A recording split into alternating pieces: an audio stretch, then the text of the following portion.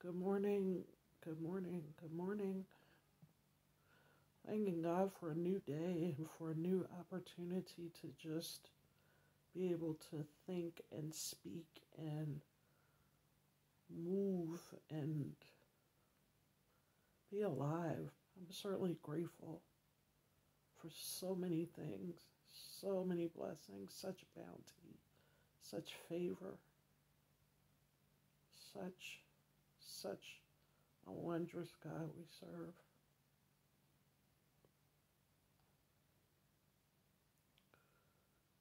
I wanted to talk briefly about grief.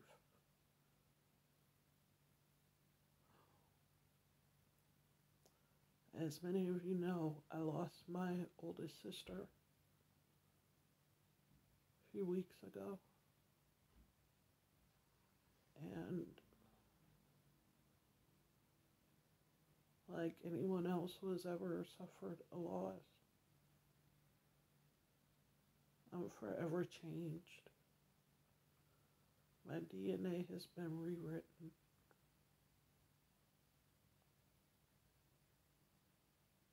I didn't wake up like this. I didn't wake up. I haven't been asleep. But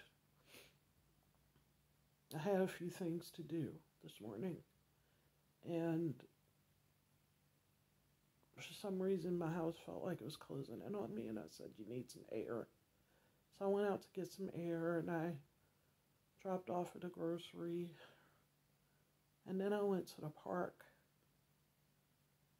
It's not actually something I normally do, but I just felt like I needed some nature, some of God's beauty around me. I really didn't have anything in particular on my mind. I was just kind of talking to God on and off like I do. And I went through the park and there were people out walking, some jogging, and I was looking over at the lake and the way the sun was hitting it, and it's just so beautiful. And the leaves have changed colors and they're falling off the trees. And right in that moment, I wanted to call my sister and tell her what I was looking at. And boom, my whole stomach fell.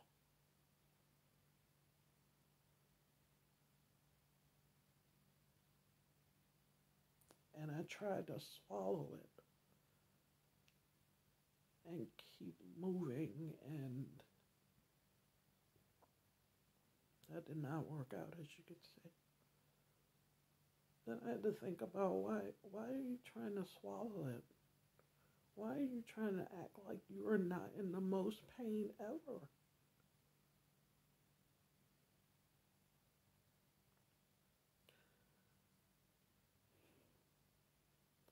Why do we, in our grief, decide that we can't feel what we need to feel because it could upset somebody else, or I'm not going to call anybody because, they might be busy, or I know people say call me if you need me, but maybe they didn't really mean this morning. Or who can I call? I don't really have anybody I can call, or I don't want to upset anyone else.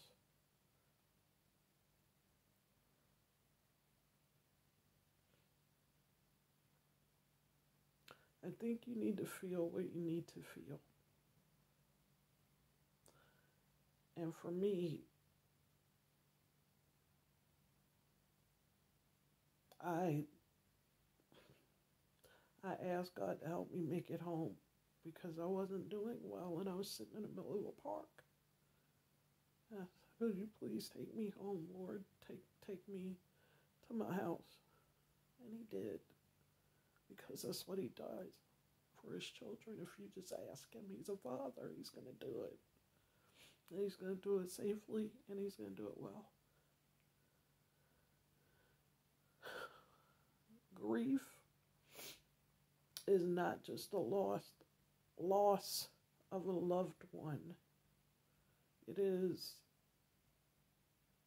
the loss of normalcy because we are in a horrific pandemic, the loss of jobs, the loss of security and the feeling of safety, the loss of innocence for young black men who and women who now have to be hyper vigilant when they leave the house because they fear they may not come home because they may be killed.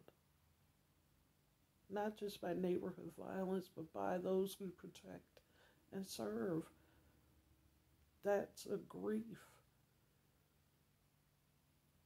It's grieving parents who have to give them the talk. It's parents who are grieving the normalcy of their lives because not only can they not go to work, but now their children are home and they're trying to homeschool. And some of them aren't educators. We're not all educators. We're not all able to teach, even though we know something. There's so much grief and so much loss. And I think sometimes we don't look at those things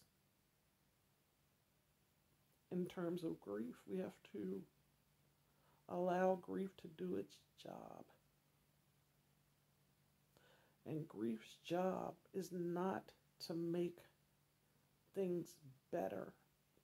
It is to help us adjust to a new normal. It is, we can't get together for Christmas. We can Zoom, but we can't hug. We can't sit next to one another at the table. Or there may be someone that used to be at the table that is no more. Grief allows us, I believe, for things to get different. I always say it doesn't get better, it just gets different. And that just means we have to adjust to a new normal. If you are in fact grieving, nobody gets to tell you how long you can grieve and the manner in which it manifests itself. You may just cry uncontrollably. You may scream. You may get in the closet and drop to the floor. You may, I don't know. We all experience things differently. I didn't leave the house today to go to a park and lose it. That wasn't the intent. But it happens.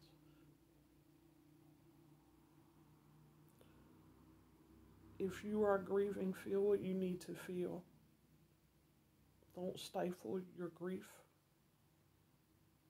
But be aware that there is a time when you can say, I'm not doing well. I'm not okay. And I may need some help. What help looks like for you is for you to decide. That might be therapy. It may be spiritual counseling. It could be meditation and yoga. It could be, I need to talk to a friend, or maybe I just need to get out of the house, and doing it safely in terms of what the guidelines of the pandemic are. It can mean a lot of things, but you have to grieve. What you don't deal with will come back and deal with you. That's not something I heard, it's something I know.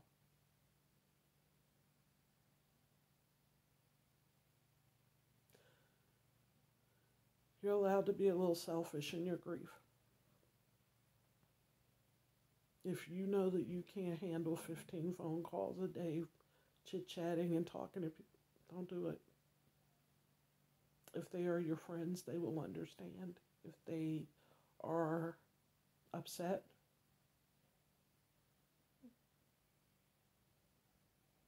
you have to practice some self-care.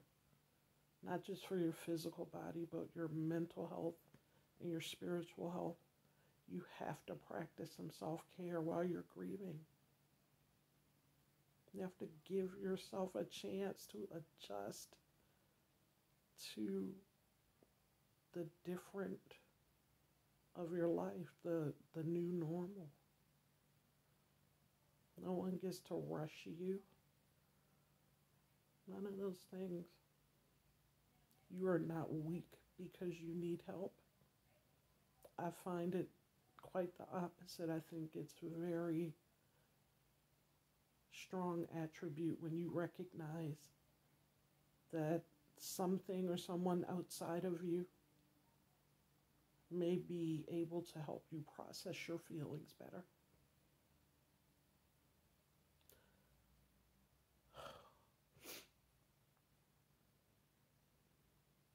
Recognize if you're grieving in an unhealthy way, drinking, drugging, abusing yourself, abusing others. Get your help. There's no shame. Because grief is very, very powerful. But so are you. And so am I. We're humans, but we're children of God. He created us in His own image. We are strong. We are strong in ways we don't even know. But situations like this teach us about our strengths. And it's not just for you to hold on to. Let somebody know how you got through. No, it won't be identical because the situation isn't identical. The overarching message is that you will be okay again. You'll be better than okay again. You'll be happy. And it's okay for you to be happy. You don't have to feel guilty about being happy again, or laughing again, or going to work and enjoying what you do. You don't have to feel guilty about that. It's not what grief is about. It's about helping you process from one place to another. From your pain into your healing.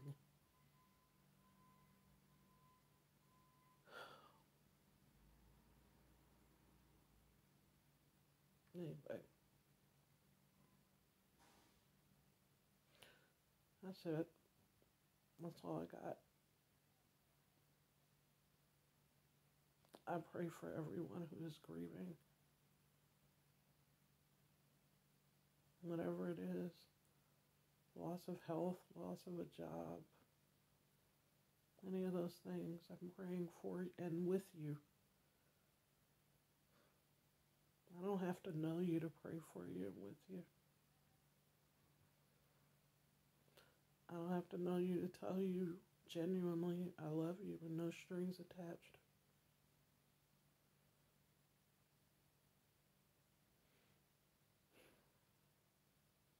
There are going to be days like this.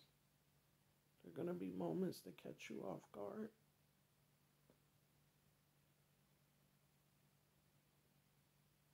And there may be moments where you just feel very, very lost. Fortunately, God doesn't move.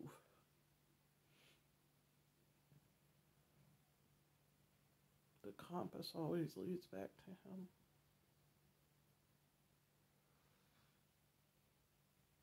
And how grateful I am.